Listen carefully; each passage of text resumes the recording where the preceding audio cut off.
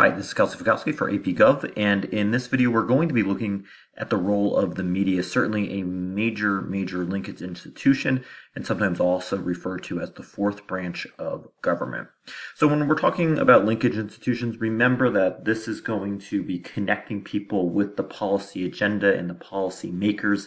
So anything that involves, when we're talking about the mass media, from radio, newspapers, magazines, television, internet, any way of popular communication, that's what's being referred to as the mass media. And of course, today we're dealing with high-tech politics, where you have a variety of social media outlets where these policymakers are trying to connect to their constituents. So now people who are running for sometimes president or local office or just for Congress are announcing their candidacy not to a newspaper, not in front of people, but through social media. Oftentimes this happens on Facebook and Twitter and so forth.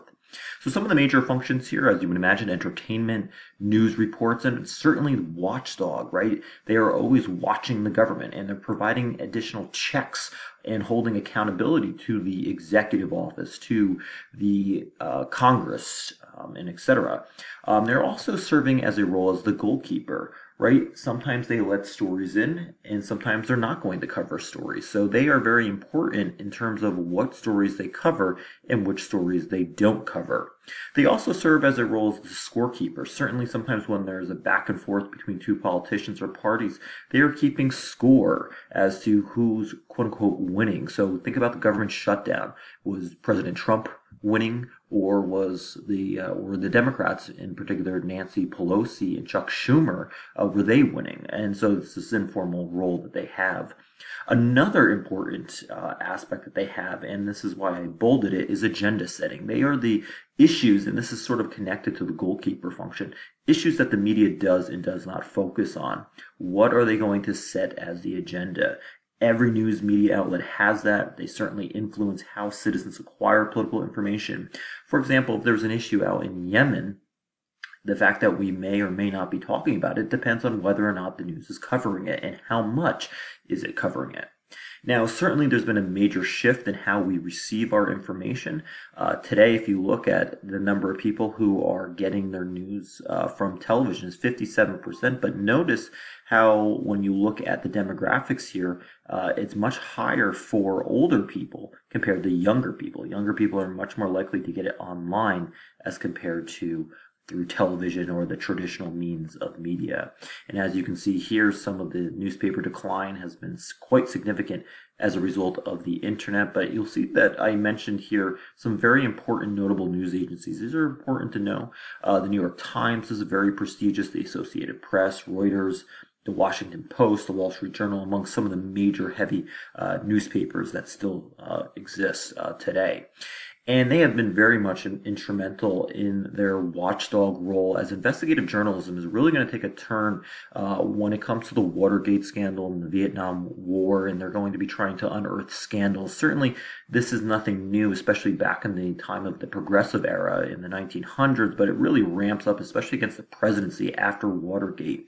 And this is going to create more cynicism in the media. Less trust is going to be put into the government. And you see a humongous shift just in about 30 years. When you compare the Kennedy-Nixon coverage, they had, for every 4 articles that were printed, 3 of those were favorable. Fast forward to the Clinton and Bush, for every 5 articles, only 3 are favorable and the 2 are unfavorable. So you see a significant shift towards more negativity in the coverage. And again, this has been much less favorable as the media is going to certainly be zeroing in on policy statements as well as any controversy that exists. It is important to differentiate between commentary, analysis, and journalism. Some people just certainly tie them all up together. When we're talking about commentary, that is when the news is giving its own opinion and interpretation instead of just reporting just facts. So when you look at someone like Rachel Maddow or Sean Hannity, that is commentary. When you look at political analysis, this is a form of journalism that provides explanations. Keep in mind, we're not really talking so much about opinions, but explanations on topics by experts typically do not voice their own opinion. And then you have your journalism where they're not providing any real explanation or interpretation or any opinion. It's just reporting the facts. and the facts are the facts are the facts. So it's important not to really say, oh, well, Fox News is so biased. Look at Sean Hannity. Well, he is a commentator. That's his role. Versus somebody who is a journalist is not supposed to provide any commentary whatsoever. Now, when it comes to election coverage, we've talked about the scorekeeper in the past, but also really a problem with election coverage is that they've been focusing really and have been more emblematic of horse race journalism, where they're focusing on the day-to-day coverage, overemphasizing the polls, as opposed to looking at each candidate's ideas and policies. So they're looking at things that really are arbitrary and not substantive. But the problem with this is something called the bandwagon effect, where this constant reporting on polling numbers leads to undecided voters favoring the front runner because they trust the wisdom of the masses or want to at least vote for a winner. So it's not really based so much on that person's policies, but hey, how well they're doing. Who wants to support a quote-unquote loser who's in the polls? And again, when we talk about with media, image is everything. Consider this fact that 60% of presidential campaign funds are spent on TV ads. So TV still dominating, although the internet is not too far behind. And again, as we've talked about, this very important agenda setting effect, and certainly how the public evaluates political leaders is very influenced by the media. Again, the stories that they cover, the stories that they are going to spend more time on is going to certainly affect people's beliefs. Now, this has led to a rise in narrowcasting, where you are going to be focusing on specific audiences. So if you think about, for example, CNN, they are very much with respect to narrowcasting, very evident of this concept, in that they just focus on news and that's all they do. Whereas ABC, right, you have some news, you also have daytime programming, you have, the Oscar awards, right? So they're not focusing on a specific audience as much as you might see with Rush Limbaugh or the Young Turks, Fox, MSNBC. And again, keep in mind that, when we have the potential of cable to report news as often as it happens, we're seeing so many more choices for viewer audiences. Back in the day, you only had 3 major networks, and they would not always cover news, as again, they had a variety of audience. Now, consumers have a lot of choices, and sometimes they select the choice that best adheres to their political opinion. Now, of course, there is bias in the media. Keep in mind that traditional mainstream media tends to lean left. Sometimes it's a little bit over-exaggerated. But if you look at MSNBC, tends to be a little bit more liberal. Fox tending to be a little bit more conservative. Here you see an MSNBC graphic here, and then here's a Fox News graphic of Ruth Bader Ginsburg, making it look like she died, even though she has not died as of the making of this particular video. But again, increased choices in the media develop specific audiences over time. And again, when you look at bias in cable news coverage of presidential candidates, this one being in 2012, you'll see that for CNN, a little bit more towards Romney was negative. With MSNBC, it was a lot more Romney that was negative. But then with Fox, you see a lot more was negative with Obama compared to Romney. So again, you see bias certainly. Now, I'm curious as to your opinion on this. Is there any validity to this chart? This is where they are going to be asking people 4 questions about international news, and this is how they scored. If you were conservative watching MSNBC, you got 0.71 questions correct. If you were a liberal watching Fox News, you got 0.82.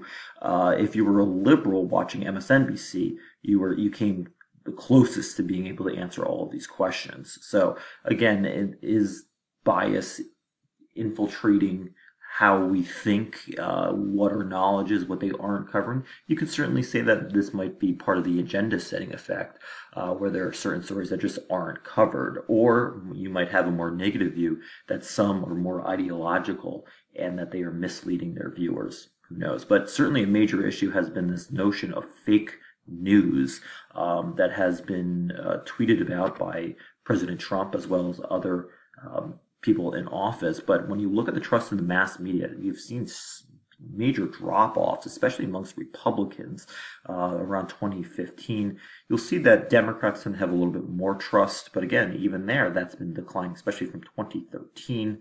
And then independents, a little bit of a decline overall, especially from its peak back in the day. But overall, that trend of less trust in the media certainly has declined regardless of your political affiliation.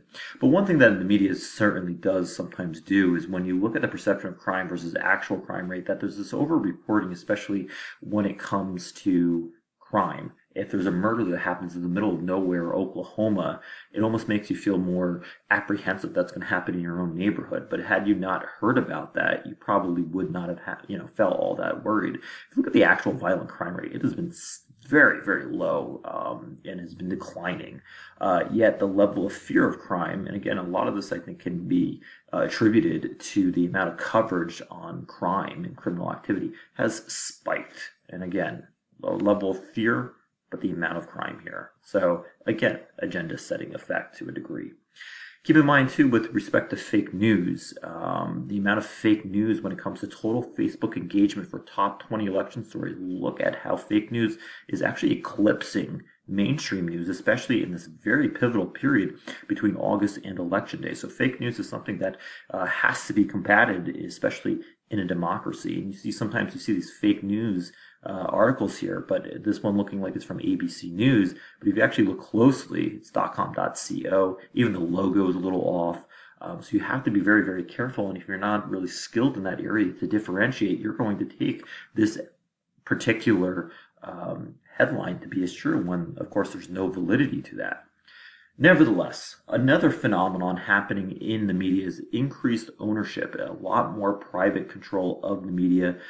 If you go into Europe, you see a little bit more national control, but in the United States, you see a lot of more privatization, and you have these chains where you have these massive media conglomerates that account for more than 80% the nation's daily newspaper circulation, also including broadcast media. I mean, just look at these 5 major media conglomerates and look at everything that they own.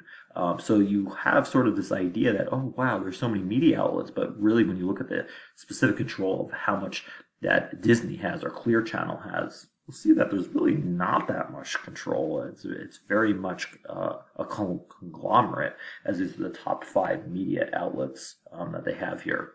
In terms of finishing up here, when the news is presented, especially narrowcasting or when you have a 30-minute news time available, news networks tend to resort to sound bites, where these are these very superficial clips that are approximately 10 seconds. You'll notice that the news clip has significantly declined, or the soundbite has significantly declined, where you only get a snippet shot, and as a result, sometimes it's taken out of context. Sometimes it makes the candidate look bad or better, but you don't have the whole context there. And that's a big problem, that people are basing their views off the sound bites when they don't have the whole picture. And again, that comes down to this horse race journalism, in the fact that really the media is not focusing on policy enough as much as they're focusing on these little arbitrary clips and superficial stuff. So again, less time is being devoted towards covering these political candidates. And then, of course, with respect to the news, finding the news, oftentimes media networks will assign reporters to beats, which refers to specific locations in which news frequently emanates, such as the Congress or the White House. So they'll have a White House reporter on standby. They'll have somebody who travels with the president. And then also sometimes you have when the president will engage in what's called a trial balloon. And this is an intentional news leak, sort of for assessing what the political reaction is. If this is, happy, they'll go with it. If it's not so, all that nice of a reaction, they might not go on it. But nevertheless, sometimes they do try to seek out what the public opinion will be on with leaking certain things. So that does happen intentionally at times. And again, reporters are going to depend on each other. Sometimes news outlets report what they're reporting when they can't cover that particular story. So again, there's a lot of work together. And in our last slide here, the FCC is very instrumental in regulating the use of the airways. They prevent monopolies in terms of control of the market, although we know that conglomerates are certainly increasing their grip over media outlets. They also review performance of stations. For example, you're not allowed to curse during prime time hours. And then, of course, they used to actually issue fair treatment rules for politicians, which mandated that airways give alternative viewpoints. That, of course, isn't a formal policy. But there you have it. That's the media in a nutshell for a linkage institution.